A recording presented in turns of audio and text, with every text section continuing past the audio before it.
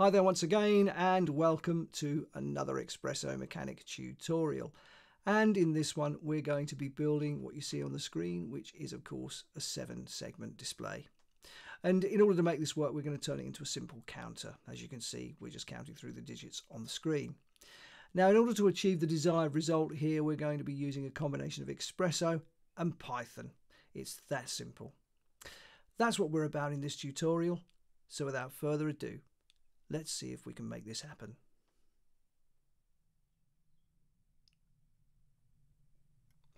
I'll bring in a text spline and change my font to Quartz.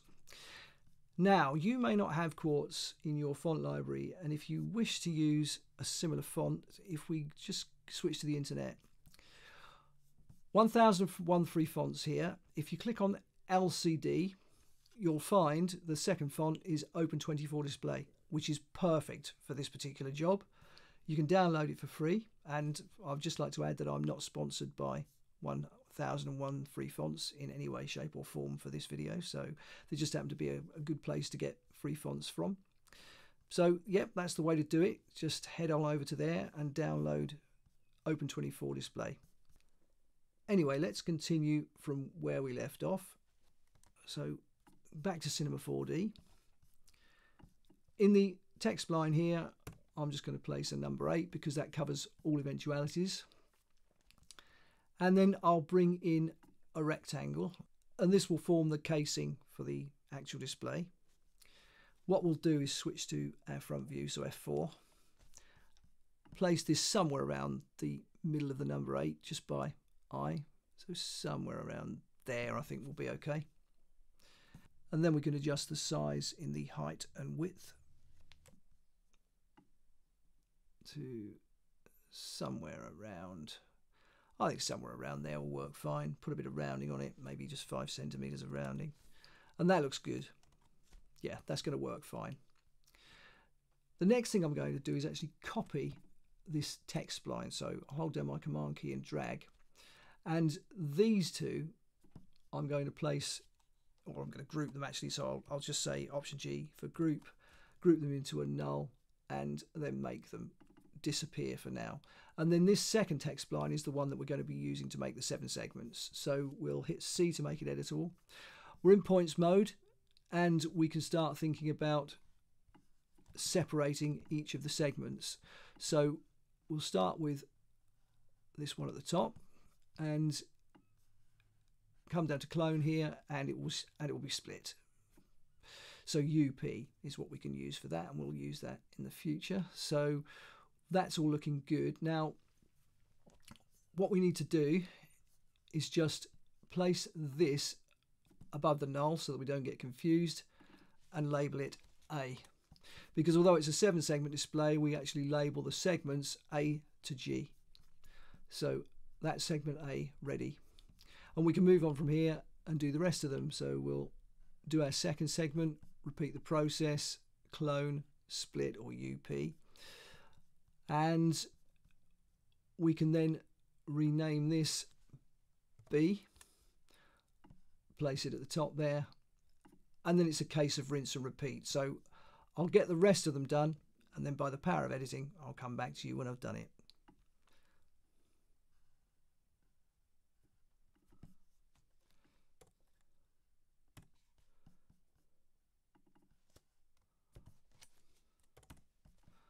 And finally G. Okay, so we've got all of our segments created and they're all labeled correctly. The way to do it is A, B, C, D, E, F and G. That's the order in which they need to be done. Once this is done, we can lose this particular spline because it has no further use for us. And now we're ready to continue from here. So we can call this casing, because what we're going to be doing here is, if we just bring that back for a minute, we're going to be placing this into an extrude. So we'll select them both, hold down Command and Option and drop them into an extrude. And what have we got there? Now at the moment they're not working. And the reason when they're not working is of course because we need to make them editable. And then we can say connect objects and delete.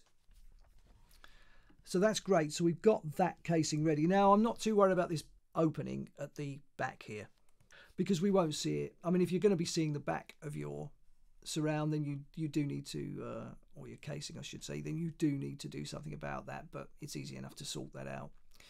Just build something that can go over the back of it. That's really easy. But what we're going to do next is just adjust the casing here. I just want to adjust this extrude. It's a bit too much. Let's go, say, I don't know, 60. That's more like it, I think. I mean, this isn't to scale, obviously, but that's more like it. I think that would be okay. Now, each of our segments, they also need to be placed into an extrude. So I'll just hold down my option key because they all need their own extrude. So hold that option key down.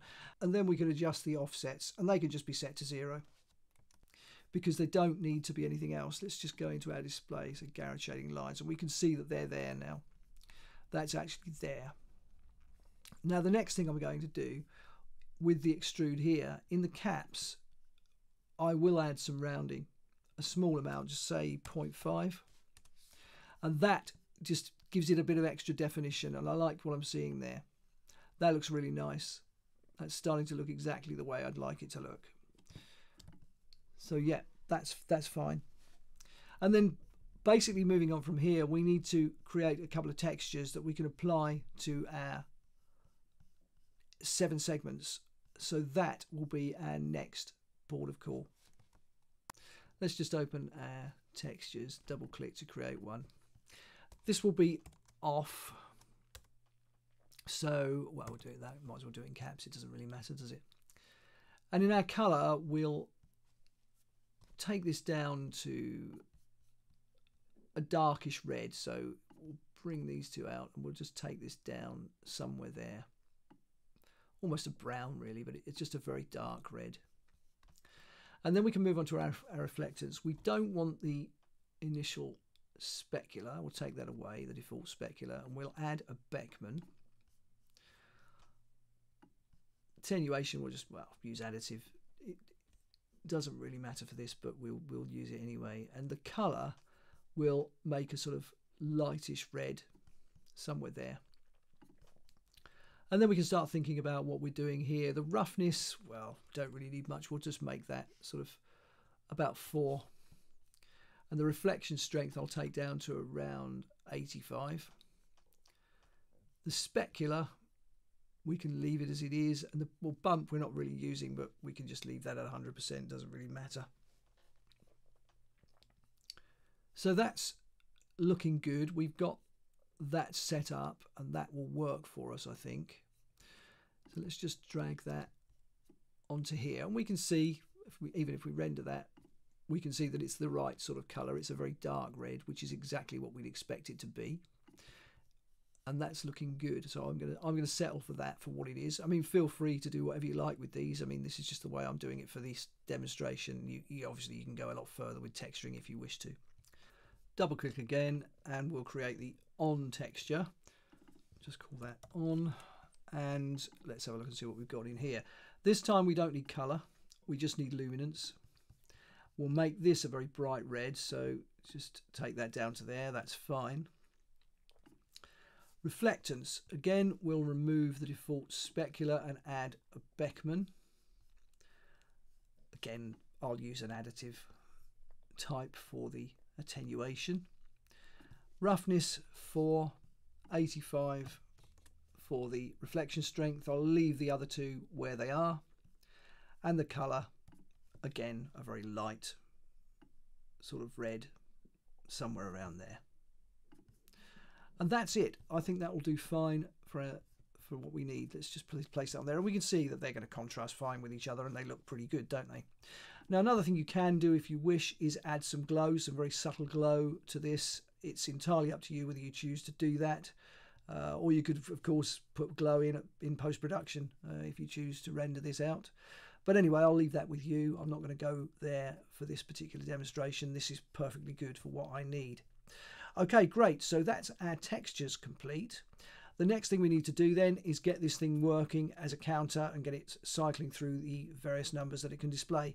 And in order to do that, we're going to resort to our old friends, Xpresso and Python. Before we open the Expresso editor, I'm just going to set every segment up with the on texture. So we'll drag that onto there, and then we can just select this and command drag onto the remaining segments, so that each of them has a material tag. That's the important thing. The algorithm will take care of this once we've set it out. Okay, great. So we've got that done. We can bring in another null, call it Expresso, give it the Expresso tag. We've got the window open and we're ready to start doing some work. The first thing we'll bring in will be a time node.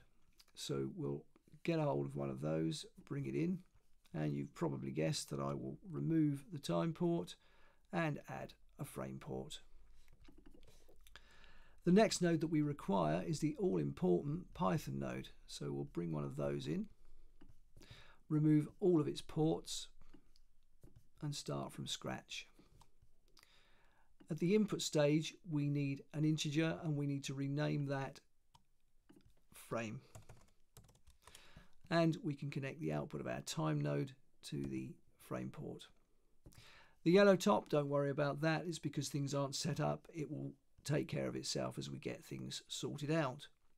At the output stage, we actually need 7 outputs, and they will be for the extrudes material tags. That's what we're going to be taking control of here. So we'll bring those in. Once again, there'll be integers, 7 of them, as I said. So that's 2, 3, 4, 5, 6, and 7. Just make the Python node a little bigger so that we can see what we're doing, and we just need to rename them, and we'll rename them after the segments, so A, B, C, D, etc. So let's start doing that. Rename port, so A, B, C, D, E, F, and finally G.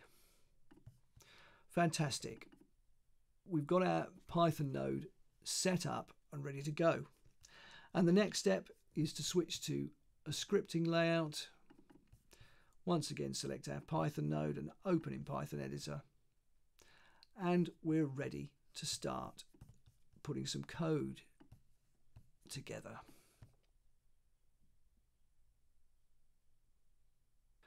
We can start by removing this line because we don't need it.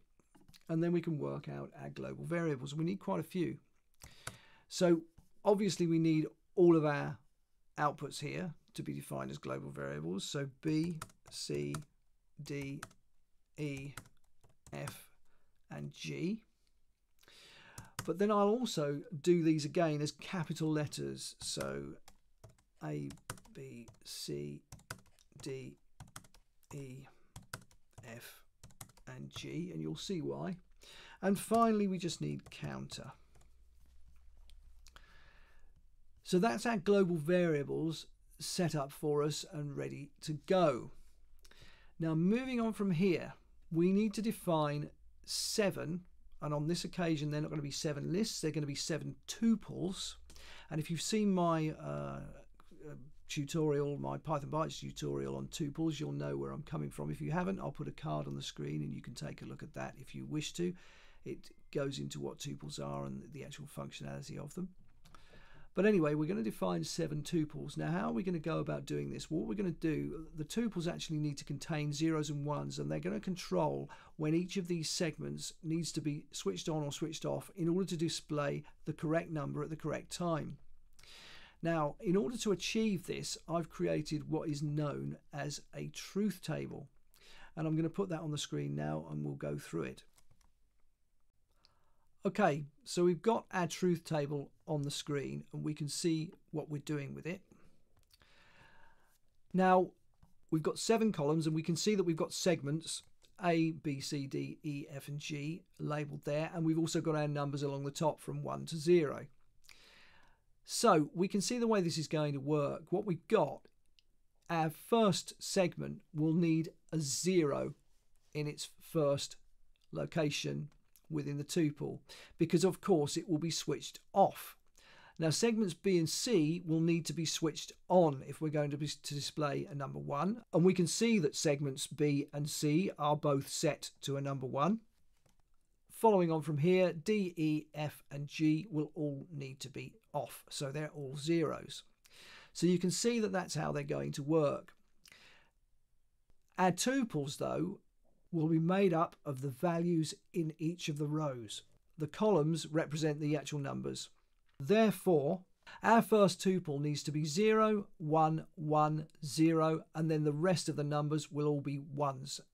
That will be our first tuple. Our second, as we can see, 1, 1, 1, 1, 0, 0, and then the rest will all be ones, etc. So that's how we're going to set our tuples up. That's the way the truth table actually works. It tells us which of our segments need to be switched on or off at any given time in order to create the correct numbers. And obviously we're going to sequence through them. Hopefully that explains the way all of this works. And now we can think about setting up our first tuple. We'll say A is equal to, and I'm not going to put these in round brackets. You can if you're working with tuples, but I won't. I'll just say 0, 1, 1, 0, and then the rest are all ones. So 1, 1, 1, 1, 1, 1. And if I'm correct, I should have 10 values. 1, 2, 3, 4, 5, 6, 7, 8, 9, 10. So I've got 10 digits and everything is correct. Moving on from here, we'll say B is equal to, and it will be 1, 1, 1, 1, 1, 0, 0, 1, 1, 1, 1. And it's just a case of rinse and repeat until they're all complete. So by the power of editing, I'll get them all done and then come back to you.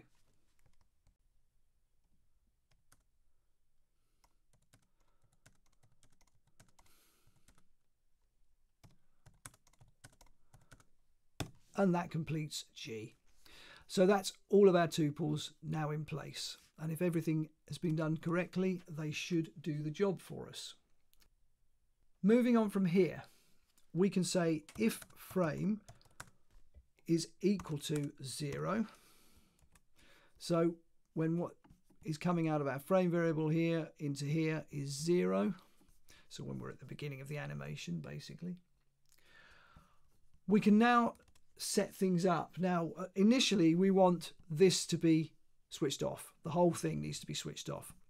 So we can say A is equal to 0 and do the same for the rest of the variables. So B, or the rest of the outputs really, is equal to 0. C is 0. D, 0.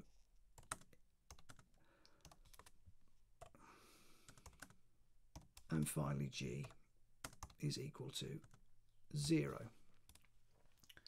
We can also say that we want our counter to be equal to -1. So we're setting the counter up as -1 at first, so it's not even going to be looking at anything that's going on in these initially. Okay, so that's quite important. The next part of it, we can say if frame is greater than 0 and frame modulo, so percentage sign, 15 is equal to, not 150, 15 is equal to 0. So once the animation has started and we reach 15 frames or multiples of 15 frames thereafter, we want something to happen. The first thing that we can say is if counter is less than 9, we can move on from here. We can say counter plus equals 1. Okay. And then we can start working with our counter to actually make our numbers. So we can say output A is equal to, and it will be A square brackets, counter. That's going to be the formula for it. And again, we've got to repeat this for all of the others through to G. So let's copy this, paste it here, and just change the A for a B and the capital A for a capital B. And that's all we've got to do.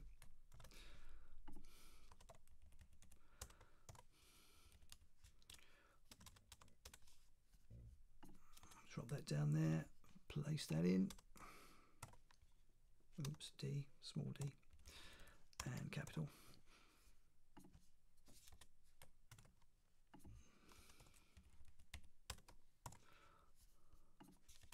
And just F and G to go. So I'll just put that in there.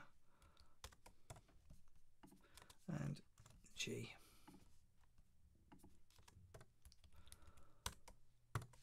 Okay, great. So this will output, using the counter, the first set of numbers here, then the second, the third, the fourth, etc. And we'll get the segments lit as they need to be to produce the values. To finish off, we simply need to say else, and it will be counter is equal to -1. So once we've been through the sequence, we can then reset the counter back to -1 and it will switch everything off again. Okay, and that completes the code. That's as much as we need to do in the Python node. And we're all set up and ready to go, provided everything is correct. I mean, there may be a bug, but I hope there isn't. But, you know, if there's anything that isn't quite working, we can easily debug it afterwards. But anyway, we'll move on from here and get the rest of the Expresso done. We'll make the window a little bit bigger for the Expresso editor. Move this over here and open up our materials, and we'll drag both of these in. And they need object ports at the output stage, so we'll give them those. And they're now ready to go. Moving on from here, we need 7 conditions. So we'll bring one in and we will set it up. We'll place it up here. Its data type needs to be material, so we'll set that up there. That's ready to go. And then we can just simply command drag to copy another 6 of these.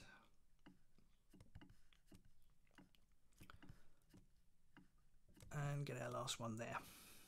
Okay, so we're all set up and we're ready to go. Now, the switches are going to be controlled by the outputs of our Python node, A through G, here. So if we just start plumbing these in, just get those done.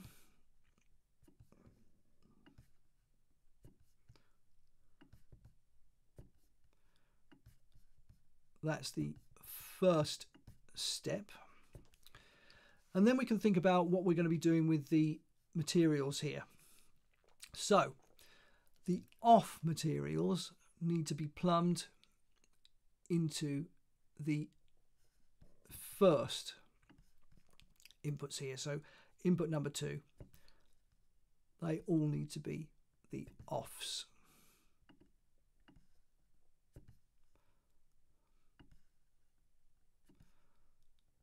Get those wired in.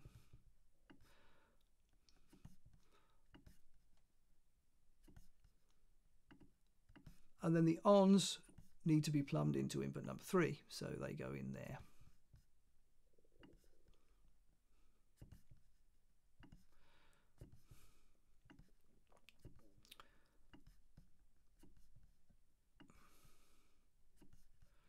And that completes that stage. So there's quite a bit of wiring going on, but it's pretty straightforward stuff. It actually looks a little bit like a silicon chip, doesn't it? Or at least 1/2 silicon chip, which is, you know, pretty much, I suppose, what it is really. It's like this is like the control chip that makes everything work. But anyway, moving on from here, we need to bring in the material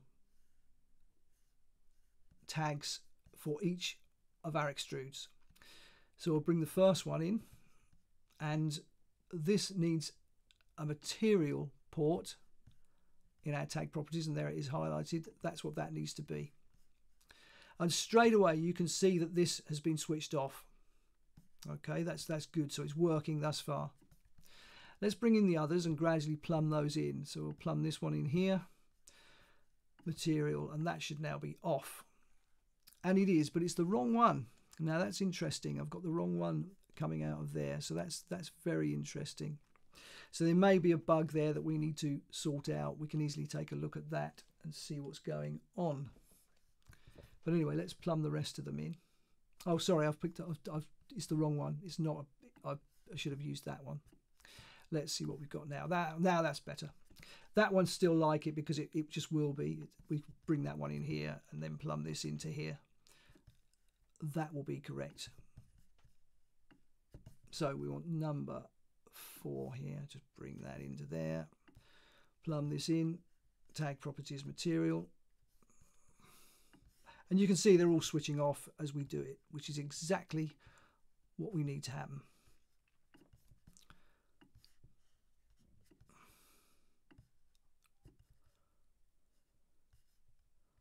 There we go. And just get this last one in here. And tag properties material. And now we are completely switched off, which is what we want. And that completes the Expresso expression. That's as much as we need to do.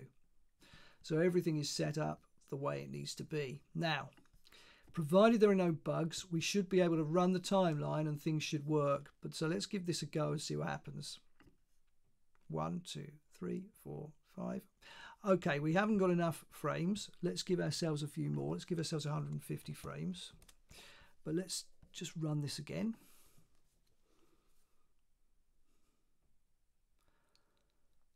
Yeah, it's perfect. We just need a few more frames because the 0 doesn't last long enough to make this 180. Let's just see what happens now. There you go. Working exactly as it needs to. Wonderful. So that is how you go about creating a 7-segment display. And that brings us pretty much to the end of the tutorial, because that is what I wanted to show you in this one. We'll just go back to the standard layout and let that count through. But yeah, I mean, that's your expression there. And you've obviously got a bit of Python there too, but that's in essence the Expresso expression that you use to create this setup. So quite simple, just it's a number of things repeated. That's just 7 times. That's all it is really. And all we're doing is feeding the on and off materials to the correct segment at the correct time in order to make the numbers appear. It's really very simple.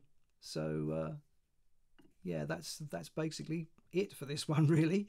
So as always, I really hope you've enjoyed this tutorial and that it's inspired you and given you some ideas for things that you might be able to incorporate in your own projects. And if you have enjoyed the video, then please give it a like, and if you haven't already, please subscribe to the channel, leave a comment, and of course ring the bell. And wherever you happen to be on social media, please do share this video, because all this good stuff really does help keep the channel moving in the right direction. But anyway, that just about brings the curtain down on this one. So I'll see you very soon on the next tutorial.